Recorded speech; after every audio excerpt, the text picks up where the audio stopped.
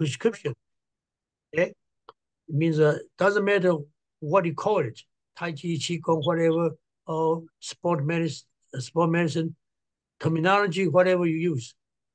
The idea is all your design have to meet the requirement from what? The insurance companies. If insurance companies don't accept it, you don't make money. You can't get paid. So first, I'd like to introduce one of my assistants, Christy Shaw. She has done research on this subject, and then she went to Harvard Medical School last year with me to introduce this topic too. So, Christy, please come and then start describing the essential idea how you can design your exercise or qigong movement to fulfill the need of the insurance requirements. Okay, Christy.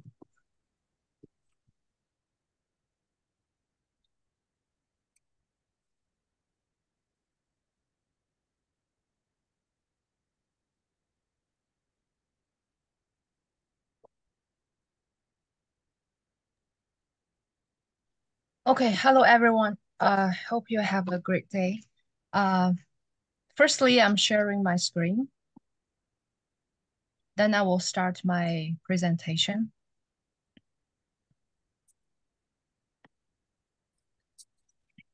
Okay. So can you let me know if you are seeing or not seeing or any problem? Okay, and my sound is good, right? Okay, very nice. So today I'm gonna spend like 20 minutes to overview or go through three CPT codes used by acupuncturists or occupational or PT. So my part divided into three sections. First one is I'm gonna introduce those three codes. Secondly, I'm going to compare the difference between these three codes. Thirdly, I will mention very one important part called FITT. When you apply those the three codes and the exercise in your treatment. So first of all, if you can see from the PPT, the PowerPoint, I will explain the three CPT codes, which are 97110 and 97530 and 97112. Those are very commonly used the code, procedure code in treatment using the Taiji or Qigong. So firstly is 97110. So let's go through the explanation of the code. So 97110, it defines the therapy exercise to develop strength, endurance, range of motion, and flexibility. So those red highlighted words are the keywords to describe the code, the characteristic. So when you are giving the treatment to a patient and you want to claim or bill the code to the insurance company, you have to meet the requirement of the code. So there are few lines here. The first one is therapeutic procedure. It's a overview of these codes. Second one is typically it's one deficit the area, and when you give the treatment, each unit is 15 minutes. You can longer than that, but you could not shorter than the 15 minutes to claim from the insurance company. Means that you have to finish like 15 minutes the treatment for this code. So the fourth one is therapeutic exercise to develop strength, endurance, range of motion, and flexibility, which are kind of same as the explanation we just saw. So the last one is direct one-on-one therapeutic exercise are provided. Means only you and your patients. You cannot doing the treatment to two patients at the same time. So below here, you can see a resource. So there are many the articles and the introduction to the code. So you can search online as well. So when acupuncturist or a PT, they want to use this code. So what typical the issues they can apply. So first one, as we know that is muscle weakness. Second is stiffness. Third one, as the explanation said, is decrease in the flexibility, range of motion, strength, and endurance are pretty common used deficit the areas. So means that if you are having those patients who have the problems listed here, and you give the treatment, so you may claim this code to your insurance company. Okay, the next one we are going to see is some examples, the examples for the patients who has problem and come to your clinic or to the hospital who are searching for the help. So the first example is a patient presents after repair of torn rotator cuff. Okay, the problem on the shoulder. And this problem resulting a decreased functional use of the arm and the shoulder. So you can imagine that the patient has the problem basically on the shoulder part. And this decreased function affect his life, okay, the daily life and the daily function. Second typical example is a patient lacks of strength and mobility performing the activity of daily living. For example, like bathing, dressing, feeding, or a range of other functional the activities. So basically, if a patient he has problem for like resulting a decrease in his the daily life, yeah, you can use this code after you treat the patient. So the next one is when you can use this CPT code when you claim the insurance to the patients in the insurance company. So here the first one, when you are working with the patient to complete sets of specially designed exercise that can restore the strength, endurance, range of motion, and flexibility. And the second one is help the patient to build the strength or endurance to support the patient return to a normal the functioning. So this code, you can see that is basically focused on the kind of a function of a patient. Okay, here gives you a few examples of exercise you can do with a patient who has functional the problem, and you can claim this 97110 code to the insurance company. The first one you can do is free weights to increase the strength, the arm or leg or any parts of the body if the patients can bear. Second one is walking on the treadmill. Yeah, it's very common one. Third one is overhead stretch with some small device or equipment to increase the range of motion. The third one is for a stroke. Some patients lose or they lack the strength or function in part of the the body. Okay. So the next one here gives you a photo example for the shoulder part, because if you are running a clinic, you will see many patients, they have shoulder and the lower back, the problem.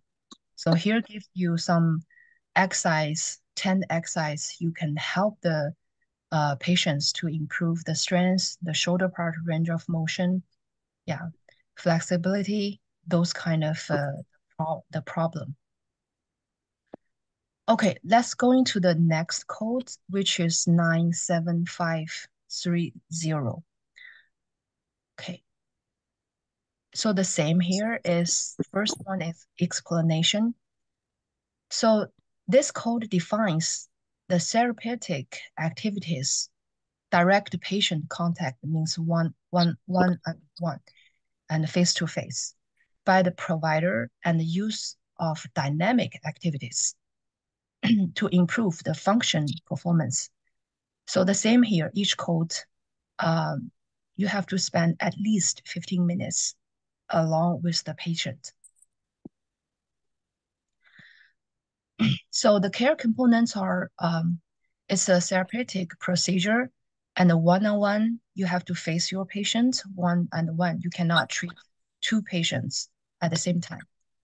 Third characteristic is dynamic activity, and each treatment have to be at least 15 minutes. So you can use a broad range of rehabilitative, the technicals, and improve functional performance, and typically incorporates two or more deficits area.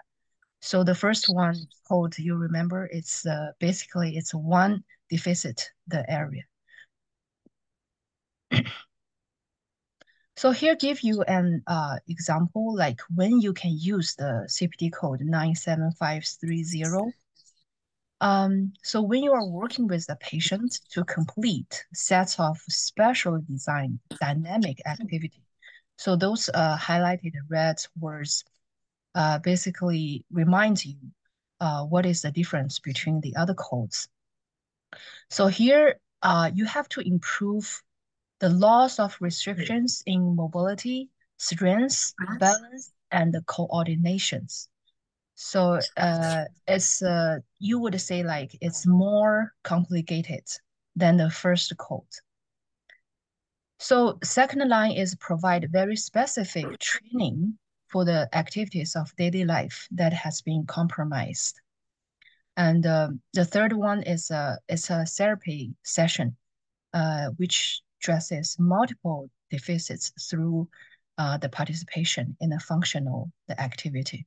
So compared to the first code, the 97530, you have to give more dynamic and more design and more complicated the activities to help a patient to restore the function. So here give you some examples which you when you treat a patient and you want to claim this code. So the first one is kind of transfer training, like the bed mobility training, dynamic standing activities. So it's more complicated, the symptoms. Okay, like throwing, catching, fine motor, gross motor, kind of things. And those decreased functional problem kind of infect a patient's real life. So you can see the second line is a real life skills, like transferring from a chair to a bed. The third one is bending, lifting, carrying, reaching, catching, those activities which involve like the more muscles or more parts in the body to improve the functional performance. Okay, so the next one, since we have gone through the two codes, so let's compare what is the difference between these two codes. So some of the therapist or acupuncturist, you can use those two codes properly. So the first one, 97110. So both of the two codes are therapeutic exercise. And the next one, 97530, is therapeutic activities. So the second one requires more involvement and more specific design. So the goals are different. The first one is build strength or endurance to support a return to a normal function. The second one is improve the function, like loss or restrictions in mobility, strength, balance, and coordination. Regarding the deficit area involved, the first one is basically is one area. The second code involves two or more deficits, the area over the body. So the last part we are going to compare is body parts involved. The first one is some parts of the body. So the second one, 97530, it emphasizes on the movement of the entire body. So it means that as from the explanation of those two codes, you would say the second code requires specifically dynamic the activities. So let's come to the third code, 97112. Let's see the explanation first. It's again the therapeutic procedure and one or more the area and requires at least 15 minutes. And here gives the emphasis on the neuromuscular re-education of the movement, balance, coordination, kinesthetic sense, the posture, proprioception for sitting or the standing the activities. So this code covers like more areas. So let's see neuromuscular disease. So the meaning is the neuromuscular disease affect the function of muscle due to problems with nerves and the muscles in your body. And the most common sign of this disease is muscle weakness. So the treatment purpose of this code 97112 is the type of the treatment is designed to improve the limitation or the defects over a reasonable period through the clinical skills and the service. It's not like you give the treatment for a long time. So you help the patient to restore functional balance, motor coordination, kinesthetic sense, posture, and proprioception for sitting, standing, those activities, and increase the communication between the brain and the muscles experiencing the issues. Here's some examples of using this code. You would say it's like lifting weights from the floor in front of the legs or overhead, using the both right and the left arms to improve the joint mobility, or a gym ball, the exercise used for improving the balance, or proprioceptive neuromuscular facilitation, those kind of things. So the last part I would mention is the FITT principle during the treatment.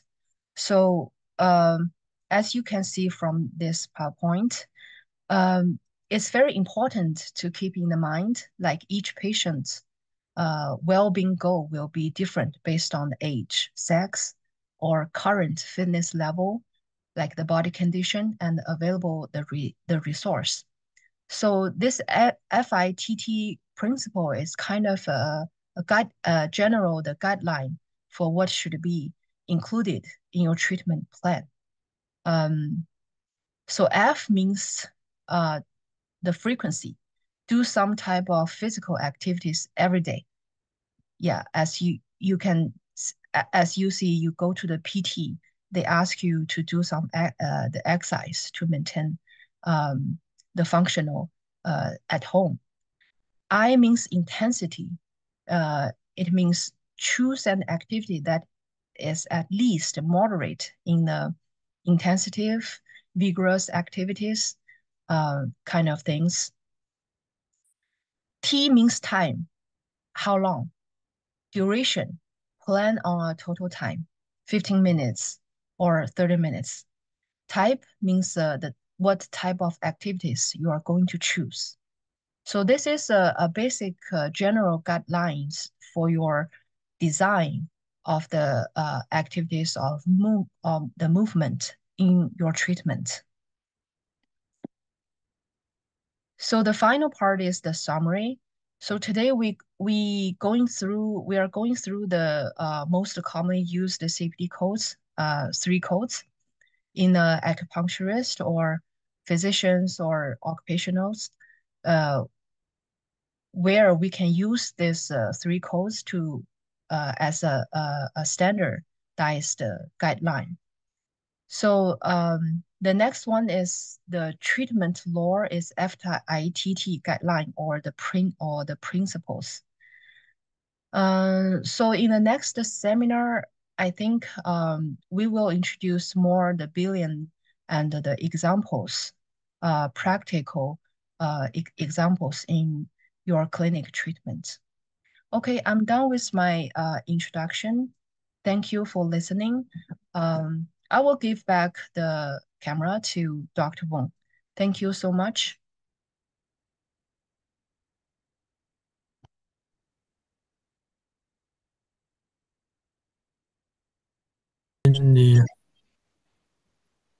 Christy is in the program of graduate study of Chinese medicine, and she's been doing a lot of research, especially that this kind of code to help them have a kind of focus.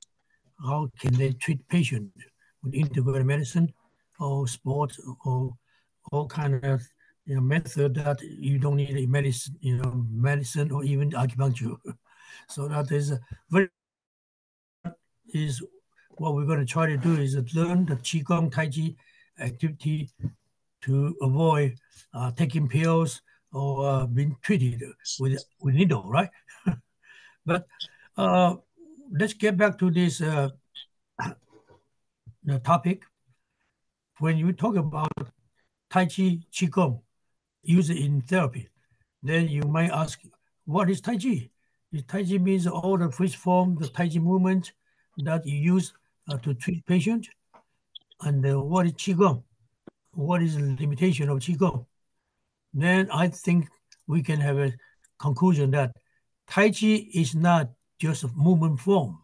Tai Chi is a philosophy. Tai Chi is kind of a traditional Chinese metaphysical law that tell you everything in this universe consists of 2 forces, yin and yang, and then they interacting together and never separate. So there's always what? Something you do, always one negative, one positive side going on. So from here, you can see all the movement, fast, slow is Tai Chi, yin and yang, okay? And so is aggressive, passive, all kind of examples. Now, when you apply this concept to medicine, then you can see anything you apply to the patient, make it work hard or make it relax, this is yin and yang. And that depends on your diagnosis and what kind of type of exercise you design. So we can make them actually together to say that Tai Chi is the principle of control your energy, all right? And the Qigong is energy. So when you're doing some exercise, there's always Qigong in it, okay? Just like when we look at the water, the chemical mode of water is H2O, right? It could be seen, flowing water, kind of very gentle, and it's then You don't see it anymore, but it's still somewhere in the air. So they are still same content. And if the temperature drop, all the way down, then it can be turned into ice. Then it is stationary, immovable, and it's what? Hot. And it's release a lot of power. That's ice. So they're all same content, but they all what? In different form. So Qigong, you can see that all kind of people doing so-called training the ability to break breeze or to be able to resist all kind of attack. That's called hard Qigong. And then you see people do Zen, meditation, or do medical exercise. That is control your energy inside. It's called what?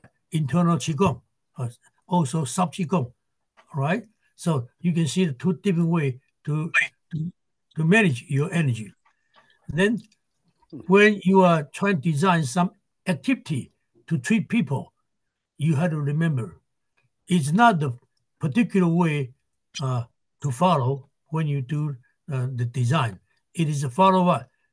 Just what you just heard from Christy. The requirement for the medical code. They want you to help people to take care of their problem. First is treatment. Then is what? Motor learning, to learn how to use their body more effectively, and then improve their function step by step. So you have to depend on the need to design the prescription. And then Qi Gong, including what? Your attention, meditating, right? You had to think about it. When you Qi breathing, follow your mind. That's called 以气行以气行力. The Qi, 以 mind, 意, Qi, Li, the three essence. One is your mind, attention. Qi is your breathing, the energy. And Li is your movement. Some Qigong is stationary, like Zen, okay, standing postures, meditating. That stationary Qigong did not really emphasize in the Qi, the movement, but it emphasizes what the combination of your mind, your attention, and your breath control. But if you add the force, that means you need move your muscle, move your joint. Then you have three, 意气力, three. We know that in Qigong, these are three regulations you have to do to make it a Qigong. E, and attention, your mind, and your breathing control, and your movement. So if you design something, exercise to help patient, you have to think about, you teach patient to use the mind to lead their breathing control and to what? To reach to the joint or to the muscle or to the mind to help them solve the problem. So what I'm trying to emphasize is that it's not a particular movement that you can use for all kind of patients. It is what? It is you design the movement, how to use these three combination to help the patient to solve the problem. And there are all kind of patterns or set exercise to help people for particular problems. And today, I think we can use simple ones to let everybody feel how you can combine your attention, your breathing control, and your movement, in agreement. Okay, this time I want to introduce one exercise. It's called what? The combing hair reaching joint. Okay, when you do the combing hair, you are using your finger like a comb to what? To brush along your hair. That means what? Your head and your face, your neck. That's your center line.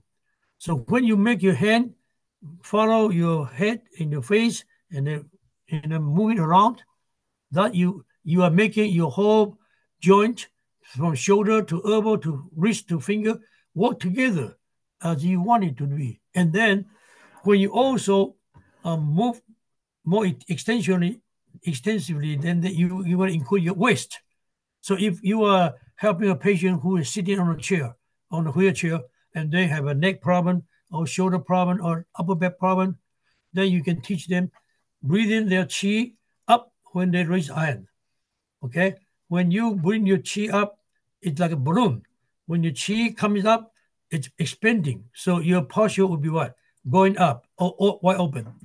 And here you see ascending, ascending and then descending, coming down. So raise your hand, breathe in, and then going down, brush down, breathe out, exhale.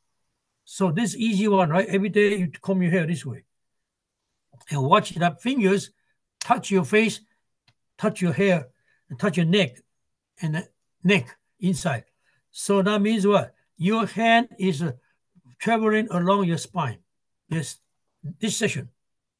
And then when you want to go the fourth range, then you go this way. Look, your back hand, you need what? You need shoulder to rotation, and then your palm face in. So the hand, back hand can reach your neck and then touch your chin and then up by your face and go up and then turn your palm and then go up. Now, and then rotate your wrist. Okay, watch this. Rotate your wrist. Yeah, once you get here, right? Rotate your wrist and then comb hair coming down. And then you see my shoulder is what? Rotating 300 degree, going up, and then going down 300 degree, going down. You get it? You try to see your two elbow bent, then you use your shoulder, drop elbow, raise elbow, and rotate back. Okay, that's one way, right? And the other way, raise your elbow, and then circle to the front, and then circle your shoulder, and then coming down. So that's easy to tell that you are moving your shoulder 300 degree, 60 degree, reverse, right? And then you extend your hand, including your finger. Then your whole chi will come up from your torso through your shoulder, elbow, wrist to the fingertip. And that way you can feel the chi is releasing from your palm and through your fingers. All right? Now, let's do, today, just do an easy one. Both hand. Now, we'll just get see clearly. 看得清楚一点，远一点哈。Circle this way. Now, two hand. When the hand come up, breathe in. When you breathe in and out, from the center of gravity, which is about 4 fingers below navel, down 10. Okay, that's a very important area to control your movement. Your chi through the air, through your nose, take in, mouth closed, through your nose, slowly breathe in down to your down 10. And in the meantime, your hand will raise up. Breathe in, breathe in, breathe in, breathe in, breathe in, breathe in. Okay, any height. You're going to finish your movement where you take the air in. So if you want to raise your arm high, very high, you need to move your arm faster than your shoulder and your wrist. Did you get it? You get the same speed. You cannot get the complete, breathing in done before the hand go too high. So the head travel faster than the body. And then when you're coming down, faster than the body going down. So your body come up, breathe in, and breathe out. Now when you do this one, you're not just showing that you are changing your shape, but also you are leading the energy from your waist through your joint, okay, diaphragm, cage, ribs, and shoulder, and elbow, wrist, finger, going up gradually. And then when you're coming down, you don't come down from here, okay? You come down from what? From lowering down your hip. And then you pull your diaphragm down, your shoulder, your cage breathe closed, and the shoulder closed, and the arm drop down. So by doing this simple motion, breathe in and breathe out, you feel that your whole body is what? Is following your breathing. Up and down only up and down. The number one is learn this principle. When your body is opening, raising, it's time to breathe, expanding, and then flow up. And then when you're dropping down, don't drop down from your hand. Drop down your center. So you're going to roll down your hip. When you roll down your hip, your knee automatically will be loose and then bent. And then keep your body straight, and then go down, hip, and then shoulder, elbow, wrist, finger. All right. So breathe in, breathe out.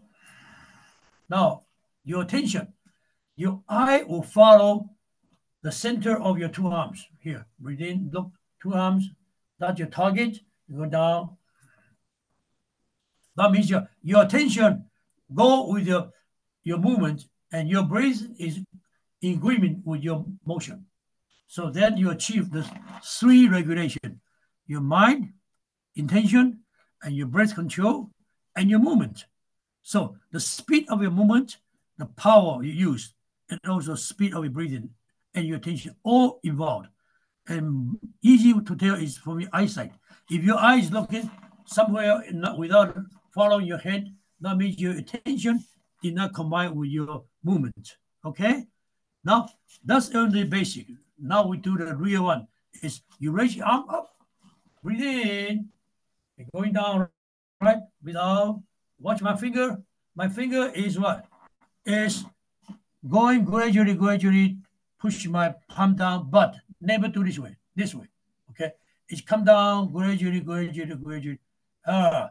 this way you can feel that your chi is flowing out along your arm to the fingertip, okay? So when you push somewhere without locking your joint, you can feel the chi is going out, release from your palm, okay? Now you are going to comb your hair. Comb your hair without control your breathing. You do like this, right? Comb your hair. Now you want to do a drill. So you breathe in. The chi is arriving at your finger, right? Then you're going down. Then this hand will come from behind. Watch. Turn your palm here. The finger go like this. Then brush down and raise your elbow, and then look at this. Rub your chin and beat together and going down. And then after you go down, they will meet behind your lower back. All right? So from here, breathe in, breathe out. Here. So during this process, you control the speed of your arm motion, and your chi from your movement, your chi follow. Breathe in and breathe out. Now you notice that when I do the motion, it's not my hand only, it's my whole body. I use my waist, push my diaphragm up, shoulder up, arm up. When I go down, I raise my elbow, and then I push my hand down by the elbow, shoulder, and what? And bend my neck to here, and then meet here. So simple motion, if you practice right, you can feel you're driving your chi coming up and going down. And when you do that, you can tell that your shoulder is what? Rotating here and then going up. So this is going down, and then from behind, coming up will be what? Will be coming here, meet, and then going up. And then all the way up, and then going down, and then here, going down. Okay? So simple exercise. Your body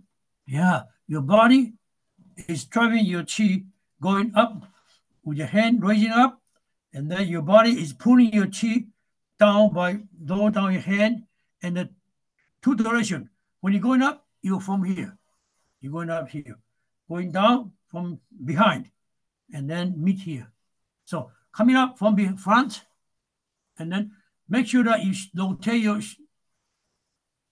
shoulders so hard that it's meet right center, and then touch closely. Look at that. Don't do this way. You do this, and then stretch fully. Then you can feel your whole body extended, full scale. Okay? There are three directions. One is up and down, two hand. One is one hand each side. To the left, one time. To the right, one time. Okay? That's different direction, but always up and down. And then there also are different postures. to turn your legs and weight shifting.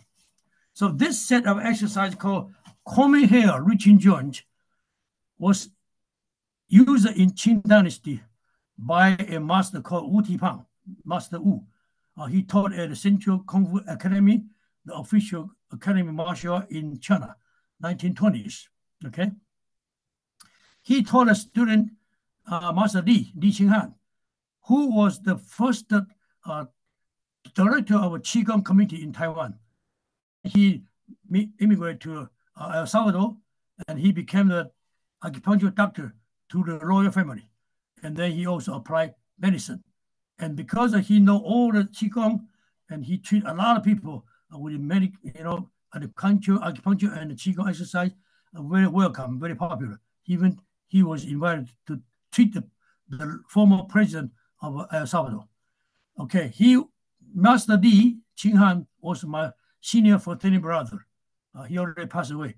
Yeah, but I started with him, and since he's been practicing Chinese medicine for at least 60 years, okay, he passed away about 92. So he's saved a lot of people's problems. Now, I found out this is very good. Everybody can use this exercise to learn the Qigong more like the principles and the basic exercise, basic technique. Because once you understand this, you design some technique for people who get a problem with the shoulder or lower back or stress. You can use this same easy idea, design something. This is easy, right? Easy, but it forces you to conduct the whole movement from your center, your waist, and every joint is already involved, every movement. So that's exactly the Taiji principle tell you. Use your waist as a commander of the whole body, each movement. And then one joint move, the whole body have to move. So you have to move as a body, one unit, rather than move my hand and then the rest of the body is not involved. So this is the way that how you can make it Qigong exercise become effective. So there are a different kind of a design, but they're all based on this simple principle. Okay, so I will first try to make you upright, and then center your energy to send to the dantian. Then lose your shoulder and the chin. Don't tuck your chin. Eye look straight forward. Keep your body upright, and then your feet. You can start with what? Shoulder width apart, with your feet parallel to each other, toe, and then you're going to start from what? Going down. When you're going down, you exhale. Exhale. When you're coming up, you inhale. So far, you only use your waist to have your hip low down and then your knee relaxed and the bending. Keep your back straight. Exhale, exhale, exhale. And then when you can not go any longer, coming up, or again, now push your pelvis up when you push your diaphragm up and then open your rib cage. Here, breathe in. And then going down, hip, going down. So if you do that, you can learn how to use your dantian to control your movement. Okay? And then from there, extend to your shoulder, elbow, finger, and finally what? Do all kind of variety of movements as we just did. All right? So even two arm, one arm, yeah, okay. You can do all kind of these movements to experience how your movement and your brain control and your mind work together to achieve what Qigong is for. That is what make your movement effective in treating people or to use it for any other purposes, such like protect yourself in fighting or in attacking. Okay? All right, so today I think it is important that we clarify that Tai Chi, Qigong, they are not separable. The Qigong can be in any form, but Tai Chi is always there to regulate the Qigong. If you don't have a Tai Chi principle, then your Qigong is not complete. That's very important.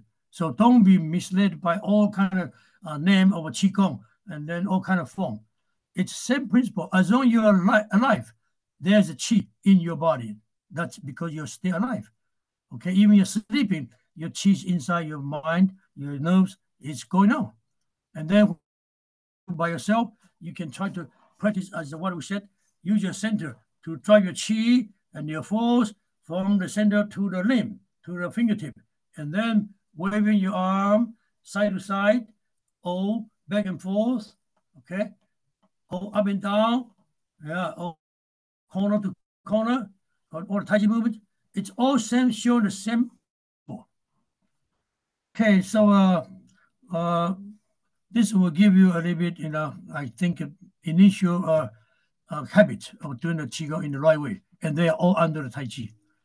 Now, with today's information, the code, medical code that required by insurance company, when you try to design therapeutic Qigong Tai Chi, you have some kind of guideline, all right?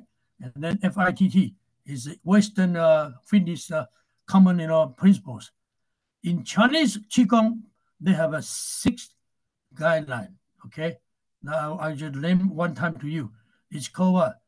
3 internally, you have to achieve. One is what? 松静自然 means what? Relax and tranquil and be natural when you start practice Qigong. Number 2 is called what? It's called 意气相随. It means your mind, the Qi energy, they always work together, okay, side by side.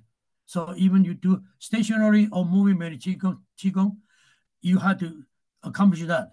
The number 3 is called what? Keep your body what? Upper body light, lower body heavy. It's said 上轻下重. So your energy will be first started from below. So that's why I ask you to low down first and then folding up, so that you are learning how to control your energy up and down by first release the air and then absorbing when you're coming up. And then the last 3. One is what? 火候适度 means what? Control the intensity and the time involved in training. Okay, like cooking. The 火候 means when you cook, you watch how big the fire and how long you cook. So that means intensity and the length of time. And then the next one is called 循序渐进, means you always do progressively improvement, teaching or learning. Don't jump in any not reasonable schedule. Just go slowly, going up and going down slowly. Everything has to be continuity. Finally, it said what? Holistic approaching. Yeah, that's a little bit different from the Western 4 guideline. Western 4 guideline have something that different. Chinese is the last one, called what? The type of exercise. You design exercise according to your diagnosis or the need of a student. When the Chinese have one that's similar to that, is that you watch your control intensity and the frequency, and also what? The progressive manner. So they are all kind of compensate or make up for each other. And then you put it all together, then you got a complete picture. Okay, hopefully that will give you a little bit idea about Qigong Taiji for kind of a beginning level. And then there'll be more information coming up after my lecture here.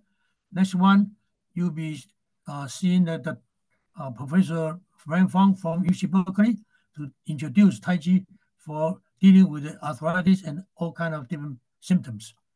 Okay, thank you. And in a few minutes, Professor Wang will come up.